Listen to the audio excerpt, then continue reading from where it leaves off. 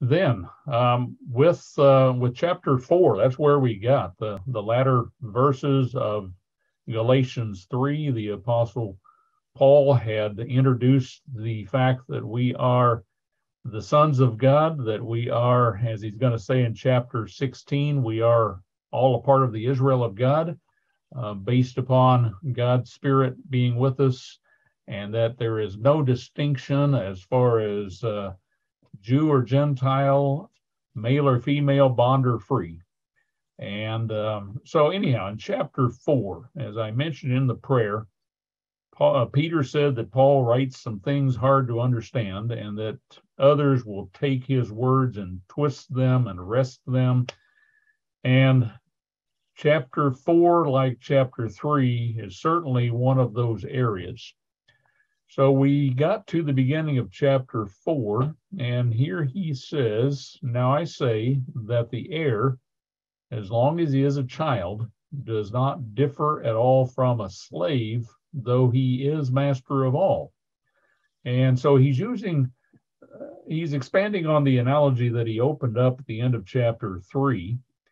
And all of the peoples there, Jews, Greeks, Romans, they all had some type of a ceremony that marked a child's coming to age.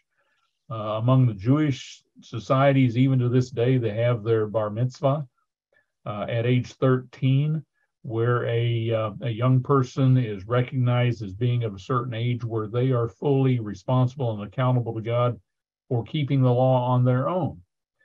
But the Greek word for child refers to a person who is too intellectually and spiritually immature to face the responsibilities of adulthood. And so there is this guardian that he speaks of in verse 2. Verse 2, "But is under guardians and stewards until the time appointed by the Father." So the guardians protected.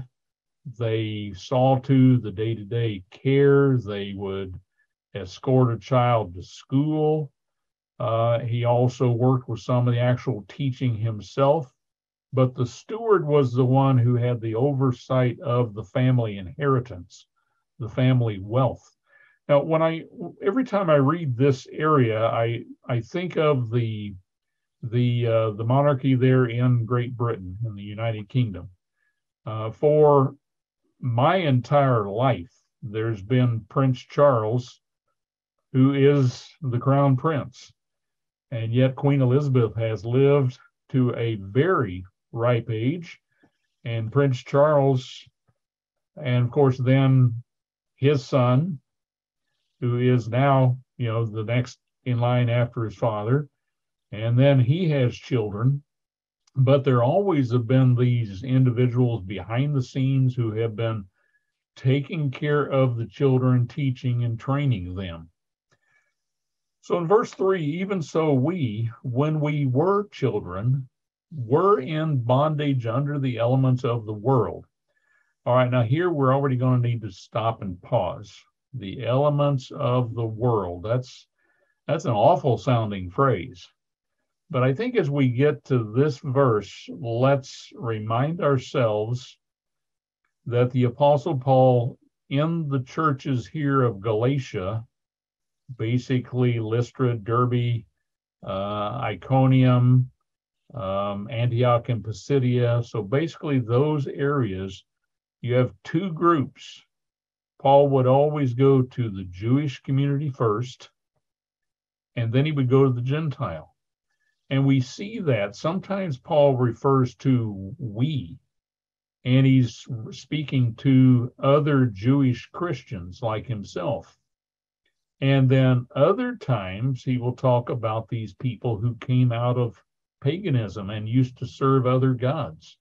And then he's speaking to the Gentile element.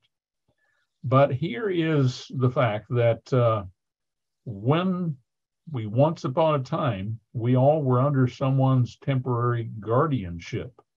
Now, in these earlier verses, such as verse 3, "Even so we, when we were children," and that gives us a clue. Of course, we have to take it within the context But that gives us a clue that he's speaking to the Jewish Christians in those congregations.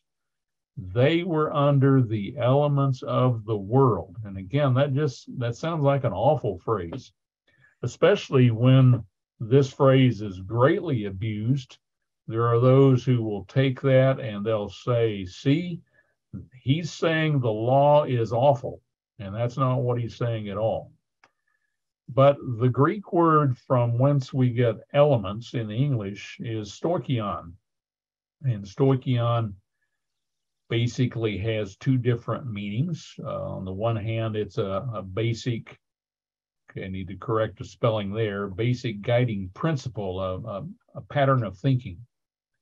Or on the other hand, it's the actual elements of which the physical universe is composed.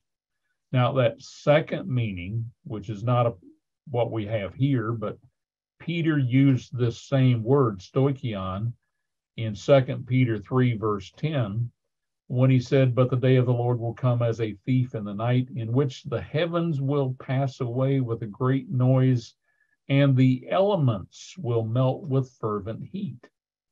So we look at the periodic table of different elements that you are introduced to in chemistry, and you have, 100 and I think the number has continued to grow, but 100 and some different elements that are the building blocks of matter, of the physical universe. So Peter used the word in that sense. However, Paul uses it here, and he's referring to principles of thought. Now, as we get down to verse 8, verse 9, verse 8, it says, but then indeed, when you did not know God, you served those which by nature are not God's. Again, remember, he has two audiences. And Paul, as he did in chapter 3, he does it a lot of times in his writing. You and I expect him to tell us, okay, now I'm speaking to this part of the church. And then when he shifts gear, we want him to tell us, okay, I'm now speaking to this group. So when we get to verse 8, he begins speaking to those who had come out of paganism. They had worshiped other gods. But in these earlier verses, he's speaking of the Jewish Christians. Now, verse 8, when he gets to the Gentiles, they had formerly served other gods. And then when we get to verse 9, they're turning back again to weak and beggarly elements.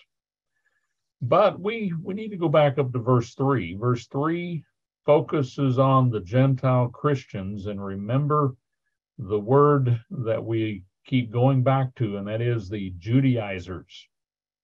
You had some Jews traveling around within the church trying to get newly converted Gentiles to go back, or rather to take them to Judaism, that they had to come under the law, meaning not just 10 commandments that are eternal, but also the other laws that were added after the events of Mount Sinai.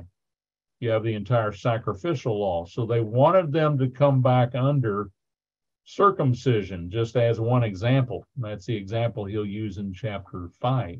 He keeps going back to circumcision. So there were Jews who were now in the church who were in danger of reverting back to the Judaizers' dogma that they needed to go back to sacrifices, back to washings, back to circumcision, etc. They wanted them to go back. Okay, scrolling the notes up.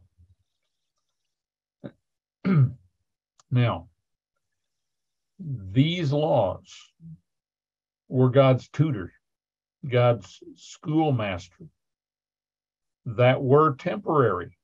Now, again, the basic 10 commandments are spiritual, they are eternal, they have always been.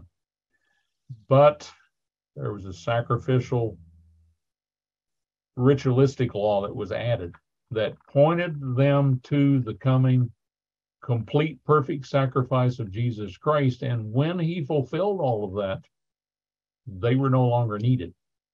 So some of the teachers wanted them to go back. And Paul, in the beginning of chapter 3, he was just amazed how quickly they were going back to away from what he had taught them. So, look at it as Paul has two different brush fires, and he's trying to deal with them both at the same time. As we get to verse 9 again, there are Gentile Christians, newly converted, who are being drawn back into some of the elements of paganism. In verse 4, very, very important scripture, but when the fullness of the time had come, God sent forth his Son, born of a woman, born under the law, because it was still the time of the old covenant, not only the eternal law of God, but also all of the laws that would continue until the Lamb of God paid the price and they were rendered null and void. But God has a timetable. He has a plan, and it's marvelous, the beauty of that plan, that there was a precise and exact religious, cultural, political situation on the earth, and that is precisely exactly when Jesus Christ came, born of Mary, and he came to live and to sacrifice, give himself as a sacrifice as the Lamb of God. And Jesus, growing up in the day and age of the old covenant, he was obligated to perfectly keep all of those laws. And unlike anyone else, he was able to do so. Well, continuing, verse 3, this is why he was to come, to redeem. To redeem is to buy back. To redeem those who are under the law. The law that we try to keep, we break. All have sinned and fall short of the glory of God. We incur a death penalty. So to redeem those who were under the law, that we might receive the adoption as sons. God's plan would be to buy humans back from the death penalty. The price would be paid on our behalf. And through the process, God could fully, legally, in every sense, adopt us as his very sons and daughters. Verse 6, and because you are sons, again, writing to the church, really both groups, the Jewish Christians, the Gentile Christians, you are sons. You have been adopted as a part of the very family. God has sent forth the Spirit of his Son into your hearts, crying, Abba, Father. And that's that Aramaic word, Abba, Daddy, Papa, very, very close, intimate term of endearment between a father and a child. The Spirit of Christ is the same as the Spirit of the Father. They are one. Therefore, you are no longer a slave, but a son. And if a son, then an heir of God through Jesus Christ. Okay, I hope that's clear enough. Think of that first 7 verses as being addressed largely to Jewish Christians who were being pulled back under some of the ritualistic law. Now, verse 8, this is where he pivots. He doesn't make it all that clear, but he now begins speaking from the context. He begins speaking to the Gentile Christians. But then, indeed, when you did not know God, you served those which by nature are not gods. So clearly he's not speaking to fellow Jewish Christians who had grown up in homes where they revered the law.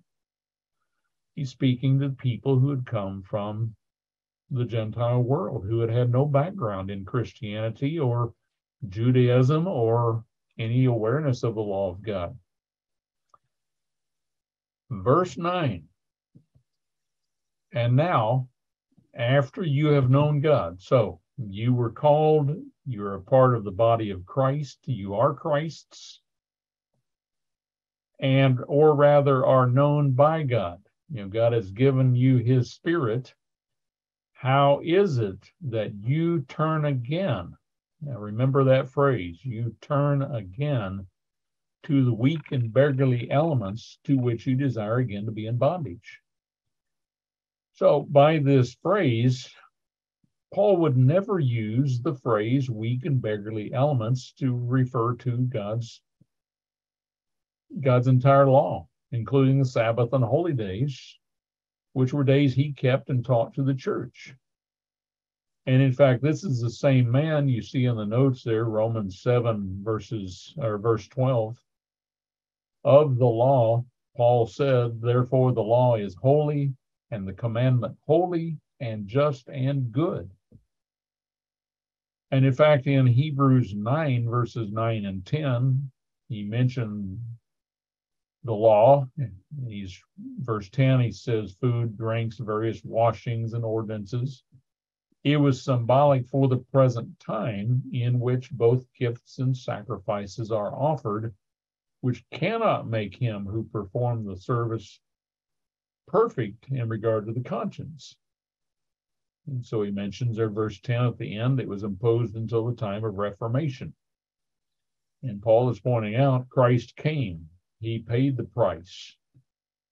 We live in a whole new age now. So, in verse 9, Paul is addressing Gentile converts. Let's keep that in mind. And so, if they came from worshiping other gods, the phrase turn again could not refer to them turning back to the Sabbath and the holy days. Again, this is an area where there are those who twist the scripture and pull it out and proof text. And they say, okay, Paul called the Sabbath a weak and beggarly element. No, he did not. That's not what it's saying. It could only have been used in reference to the Greco-Roman pantheon of false gods. And there was an early form of Gnosticism, and it had a primary focus that looked to astrology. And it is in astrology, you have all kinds of days and months and years and all kinds of things set aside. So let's go on to verse 10. You observe, again, his audience, the newly converted Gentile Christians. You observe days and months and seasons and years. Now let's stop and think about that. God never set aside a month as something to be kept. There are days within certain seasons.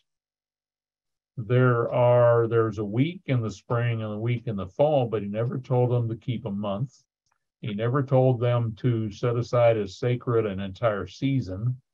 He never told them to set aside a year. Verse 11, I am afraid for you, lest I have labored for you in vain. So, it's very important their eternal life was at stake. If they turned and went back to either the Judaizing teachers or the pagan teachers who wanted them to go back. Now, the church has a lot of, these are personal correspondence form letters. And I've got one that I wanted to just read parts of. This is a form letter the church has when someone writes in and asks about Galatians 4 verses 8 through 10. And I really like the way that the author put a lot of these thoughts. So the person asked if this reference to days, months, season, and years was sweeping away the holy days and the Sabbaths. So it goes on, it says, there are several reasons this could not be so. First, observing new moons was never part of the worship of the God of the Old Testament. So observing months cannot be referring to this practice. The Old Testament practice of marking new moons was merely to keep track of the passing of time, so that Israel, without a convenient readily accessible calendar would be able to keep the holy days at the correct times. Now, we have a calendar today. The Jews have a calendar. We follow the Hebrew calendar with a couple of differences. But continuing, it says, it's inaccurate to say that God commanded the Israelites to observe months and seasons. He ordered his people to keep specific days within certain months or seasons. And the two concepts are not the same. Even more conclusive is the language that Paul uses to introduce his reference to what the Galatians were doing. He called their practices weak and beggarly elements, which is a phrase he would never use in reference to God's holy days and Sabbaths, days he himself observed. On the contrary, Paul spoke positively even of sacrificial laws, which we all know were ended with the sacrifice of Christ. So it is inconceivable that he would refer to the Sabbath or any holy day as beggarly without any value, meaning without any value whatever. So he used the words, "you turn again," which is an obvious reference that their worship practices were in regression back to the way they previously followed. The Gentiles were, the Galatians were largely a Gentile congregation. So the reference could not, for them, be returning back to the Hebraic practices of Sabbath and holy days. Okay, one more paragraph. Many mistakenly assume that Paul addressed only one problem in Galatians, and that the subject of verse 21 is the same as verses 9 and 10. You might scroll down to verse 21. That's where he said, "Tell me, you who desire to be under the law, do you not hear the law?" Well, we'll come back to that very shortly. History indicates otherwise. The religious philosophy of Gnosticism was a developing problem in the early church in the first century. It existed in many varied forms. Each drew upon a pagan mystery religion and attempted to combine them with Christian teachings. Astrology was a principal factor in Gnostic beliefs, and hence Paul's reference to days, months, seasons, and years. So I think that's as far as I'll read there. But verses 9, verse 10, again, very commonly these words are taken and used to sweep away the law of God. But let's pick it up in verse 12.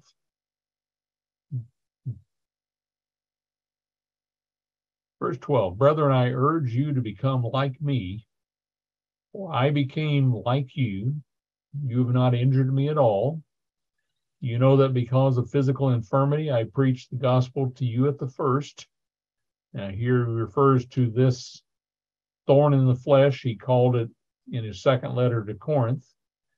But it is speculated it may have been a vision problem. It may have been something about the way he looked, but we aren't really fully told very clearly. I preached the gospel to you at first. Verse 14, "In my trial, which was in my flesh, you did not despise or reject, but you received me as an angel of God." Now, angel, the Greek angelos, it's a messenger. He was Paul's messenger sent to preach the gospel to them. You received me as an angel of God, even as Christ Jesus. So they took his words at face value that he was preaching them God's truth. So in verse 15, "What then was the blessing you enjoyed? For I bear you witness that if possible, you would have plucked out your own eyes and given them to me."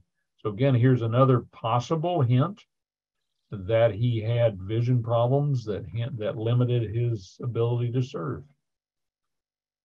Verse 16, "What then was the blessing you enjoyed? For I bear witness that if possible, you would have plucked out your own eyes. Okay, I just read that.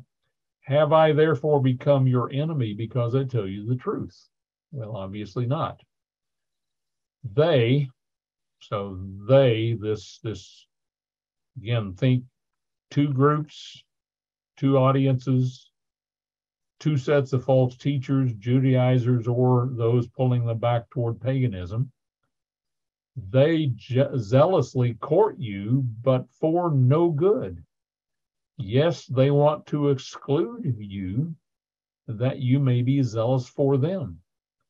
But it is good to be zealous in a good thing always, and not only when I am present with you. And then verse 19, my little children, for whom I labor in birth again until Christ is formed in you, I would like to be present with you now and to change my tone, for I have doubts about you. You know, and I imagine that would be a very sobering thing to say. The apostle whom God had used to teach them the truth is writing to them. He is very distraught at how they're turning away from the trunk of the tree as Paul had taught them. And he's saying, I have doubts about you. That should rattle them to the core. Well, let's go on to verse 21. Here's this verse as well that is often twisted. Tell me, you who desire to be under the law, do you not hear the law? And again, the overriding theme of this book is that salvation is the gift of God by faith. We cannot earn it with all the law keeping of a lifetime. So in verse 21, he returns to the Judaizers at the beginning of the chapter, teaching that a new convert needed to go back to what was added at Sinai, sacrifices, washings, and other ordinances, including circumcision. And so he's asking them, do you really want to go back under the death penalty? Because when you attempted to keep them, you and everyone else but Christ failed. And so you incur the death penalty. The Judaizers were teaching them, you've got to go back and strive to perfectly keep the law, and you'll be saved that way. But as we get to chapter 5, the verses 2 and 3, we see Paul goes back to circumcision, which is more primarily what he's focused on here. Now he gives an example, a very simple example. Verse 22, where it is written that Abraham had two sons, the one by a bondwoman. So here are two sons, two mothers, and they are representing two different covenants. One by a bondwoman, well, that is Hagar. And Hagar, as Abraham and Sarah had waited for years and decided, well, we need to help God out. You know, we always get in trouble when we decide we need to help God out. And so that brought about Hagar's handmaid. Abraham went to Hagar, and Ishmael was born. The other by a free woman. So Hagar was a handmaid. She was a slave. The free woman is Sarah. Abraham, through Sarah, had the son of promise, who was Isaac. So in verse 23, but he who was of the bondwoman was born according to the flesh. Okay, it seemed natural, surely, to Abraham and Sarah that Hagar was, frankly, Sarah's property, and that if they reasoned that if she can't bear children, then my handmaid will for me. Well, he of the free woman was born through promise. You see, God appeared, and he told him, you're going to have this son. And it was 24 years later, he appeared to them, well, a number of times, but he appeared to them on another occasion 24 years later and saying, at about this set time next year, you're going to have that son. And they laughed, both of them. And Isaac means laughter. But it was beyond the time of normal childbearing, and so it was a promise.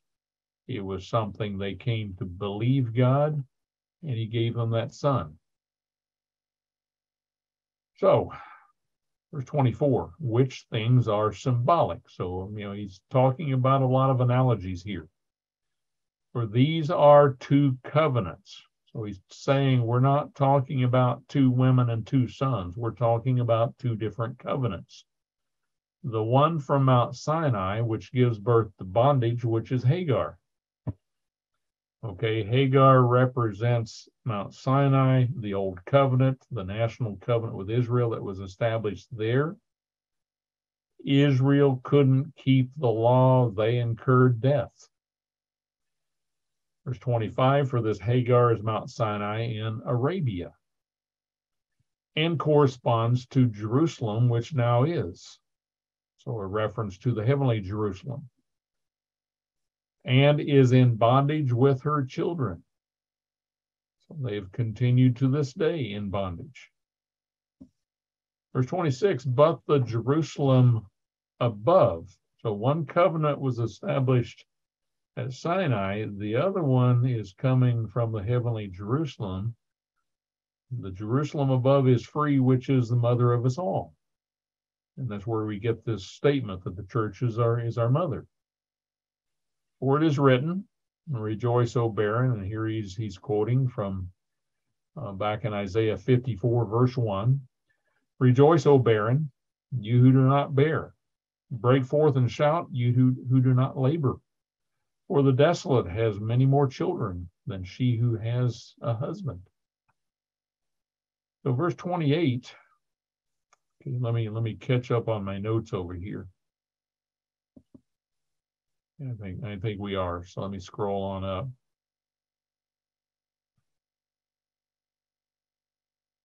Now we, verse 28, brethren, as Isaac was, are the children of promise. So just as Isaac inherited the promises through Abraham by faith, so we are the recipients of God's forgiveness and grace and promise of eternal life and salvation through faith, not through law keeping. Again, this is not saying we don't need to keep the law. That's not his point. Verse 29, but as he who was born according to the flesh, all right, that's talking about Ishmael, then persecuted him who was born according to the Spirit. All right, remember the story from back in Genesis. Ishmael was mocking Isaac. He was scoffing. And you can make a note of Genesis 21, verse 9. Sarah saw the son of Hagar, the Egyptian, whom she had borne to Abraham, scoffing. Well, then that led to what is said next. Verse 30, nevertheless, what does the scripture say? Cast out the bondwoman and her son, for the son of the bondwoman shall not be heir with the son of the free woman. And so that led to the events where Hagar and Ishmael went out and nearly died in the wilderness, and anyhow went down a completely different life. Verse 31, so then, brethren, we are not children of the bondwoman, but of the free. We are not under the old covenant with all of the laws that were added on top of the eternal law. We are of the free. We are of those who by faith walk by faith in Jesus Christ. We are the forgiven. He has paid the price in our stead. Okay, well that's chapter 4, and I think we'll find it's going to get easier the next two chapters. So let's see how far we get into chapter 5. In chapter 5, now chapter 5 starts, the latter two chapters, he is discussing some of the privileges of being the justified, the forgiven of God, the ones who are walking by faith in Christ. Chapter 5, verse 1, stand fast, therefore, in the liberty by which Christ has made us free, and do not be entangled again with a yoke of bondage. Again, two audiences still. Jewish Christians, don't be drawn back into some of the rites like circumcision that he'll mention in the next verse. Gentile Christians, don't go back into the worship of the pagan gods that aren't really gods that you came out of. Indeed, I, Paul, say to you that if you become circumcised, Christ will profit you nothing. Now, think about the two groups. If the person is a converted Christian and is a Jew by birth and was called to the church, Jewish families practice circumcision on the 8th day. It's not an issue. But when you have peoples who are called to the church from a Gentile, a non-religious, a non-Christian background, they knew nothing of circumcision. If you become circumcised, so if you're going to go back to that, he says, you can't have it both ways. It's one way or the other. It's faith in Christ, or it's going back to all of the laws that you can't keep on your own anyhow. So he takes circumcision as his primary example. Exhibit A, we would say. He doesn't say, don't go back to the Sabbath, as some try to write it in here and suggest that he's saying. He's referring to laws that were added that brought them into bondage after they broke the law at Sinai. Verse 3, and I testify again to every man who becomes circumcised that he is a debtor to keep the whole law. So he reminded them of what the Apostle James wrote, that if you break one point of the law, you're guilty of it all. He reminds them you have to keep every last aspect of the law if you're going to go back to that. Verse 4, and you become estranged from Christ, because again, you can't keep the law. You will sin, and your sins will cut you off from God. You who attempt to be justified by law, you have fallen from grace. You see, again, there were those teaching you can be saved by perfect law keeping. And Paul repeatedly points out, no, you can't. You're going to go back under death penalty. You have to walk by faith where the very righteousness of Christ is imparted to you.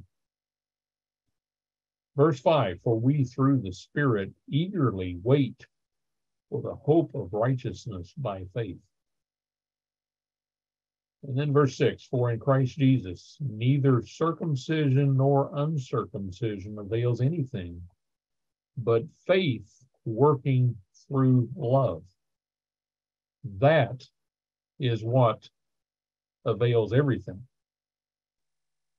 Now, let's pause here with this statement. He begins this scripture, and he's saying neither circumcision nor uncircumcision avails anything.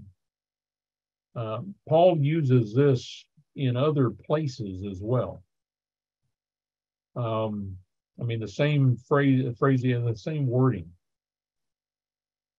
In chapter 6, verse 15. Chapter 6, verse 15. He says, for in Christ Jesus neither circumcision nor uncircumcision avails anything, but a new creation. And becoming a new creation in the hands of God, the master potter, is what is important. And then in 1 Corinthians 7, verse 19, he makes the statement that keeping the commandments of God is what matters. And that was after he used that same phrase that neither circumcision or uncircumcision avails anything. What is it? What matters is keeping the commandments of God. Now, if Paul, as so many teach, if Paul in chapters 3 and 4 is sweeping away the law, why does he say to the church at Corinth that what really matters is keeping the commandments? I mean, it just, you can't have it both ways. Paul is the one that in Romans said the law is holy and right and good. He put it high on a pedestal. But he refused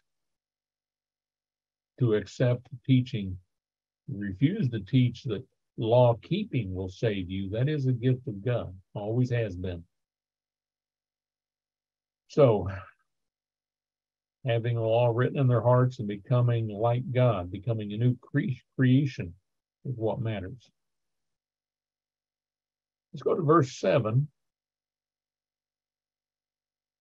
Verse 7, you ran well.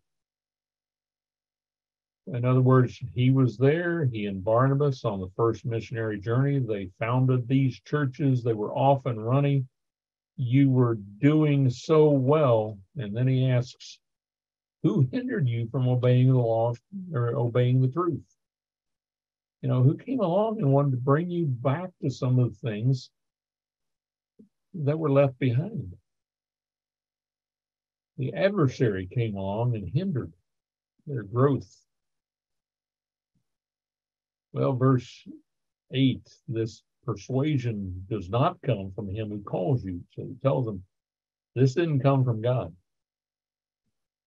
Verse 9, a little leaven leavens the whole lump. You know, Christ used leaven as leaven of the Pharisees. Paul uses leaven, how leaven will spread. It will permeate. It will permeate the entire batch of dough. So, verse 11, and I, brethren, if I preach circumcision, why do I still suffer persecution? So again, remember, there were those Judaizers going through, following along wherever Paul had gone, trying to take Jewish Christians back to the past. And so Paul says, if I'm preaching circumcision, then I wouldn't be persecuted, but I am being persecuted. Then the offense of the cross has ceased. So Paul formally, before his calling of God, agreed with those who taught circumcision, but not any longer.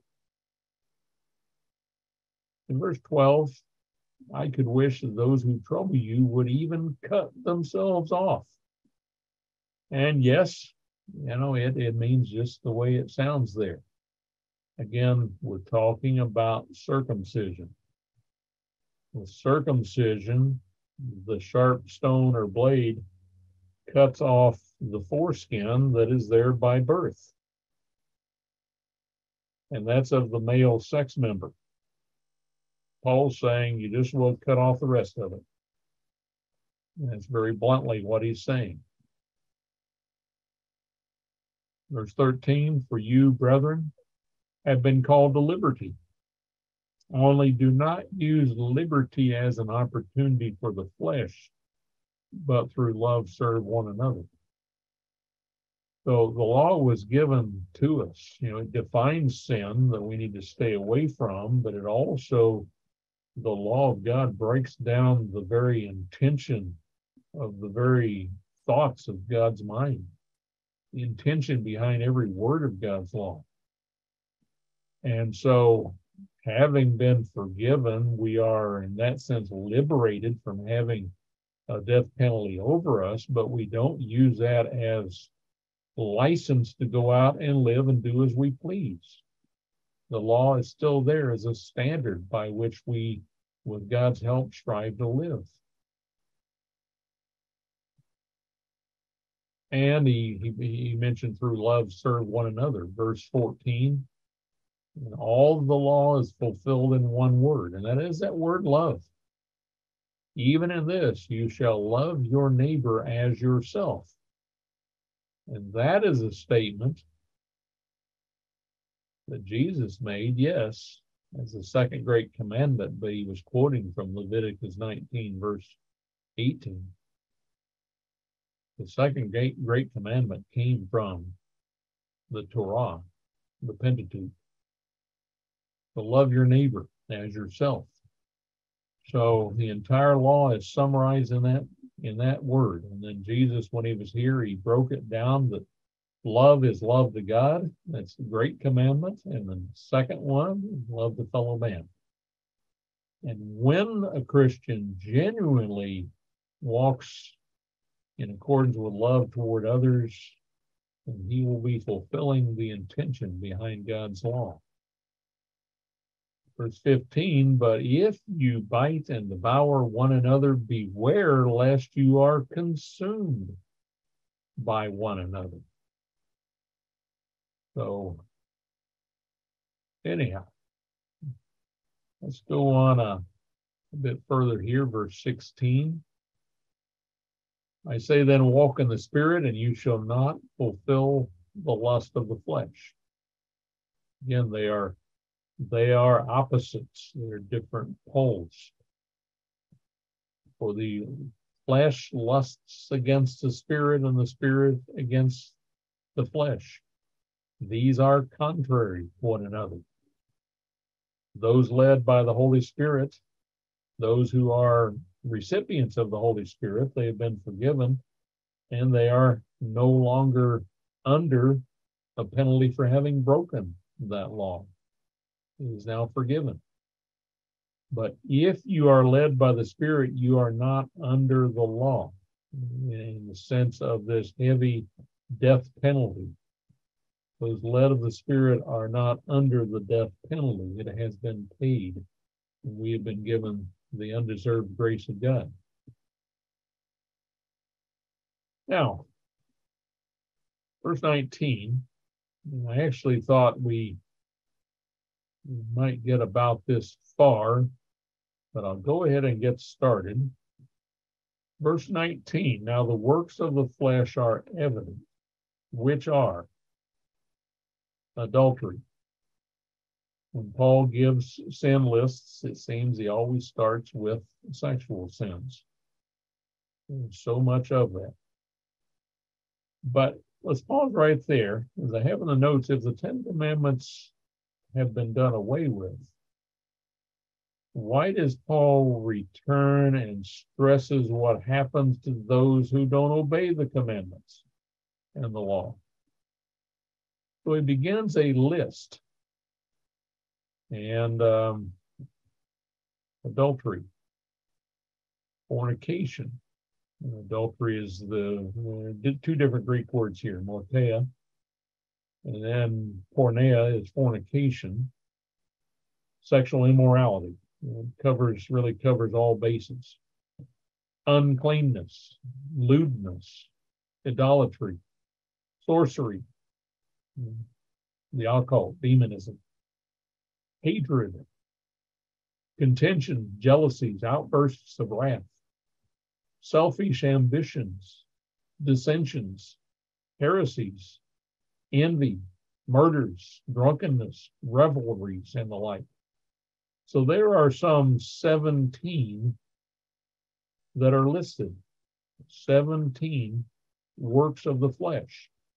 17 sins. And then notice that he says, of which I tell you beforehand, just as I told you in time past, that those who practice such things will not inherit the kingdom of God. And that pretty much covers his statement on the law of God.